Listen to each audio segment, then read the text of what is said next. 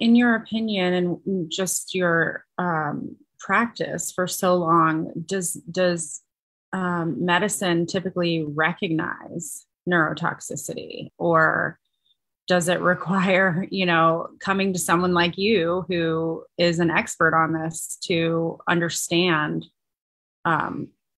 neurotoxicity?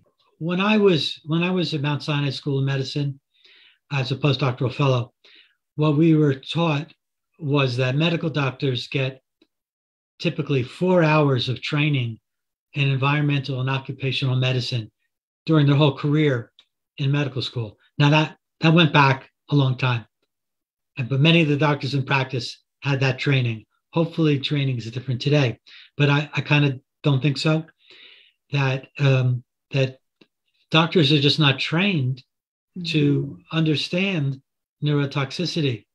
And what's good is that they're being trained more to understand neuropsychology.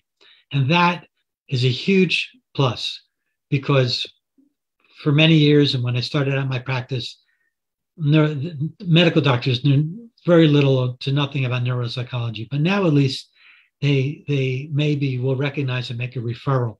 But typically, and one of the problems is that there's a lot to keep up with in the field of medicine. It's a huge field, and especially if you administer drugs on a daily basis, then you have to keep up with all the toxic effects of drugs and watch your patients for that. And then there's just not an awareness of these environmental effects or the drug effects. So often the doctors won't recognize it, and then, as you have mentioned, they'll just keep prescribing more drugs.